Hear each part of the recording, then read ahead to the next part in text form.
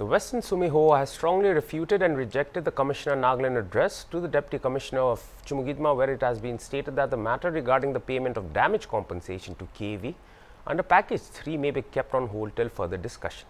The Western Sumiho strongly views that the legitimacy of Kiyevi as a recognized village of Nagaland cannot be compromised at all cost, and that due payment of damage compensation must be paid to Kiyevi village. As such, the Western Sumiho will continue with the ongoing indefinite ban until the impugned order regarding holding to the payment of damage compensation is revoked.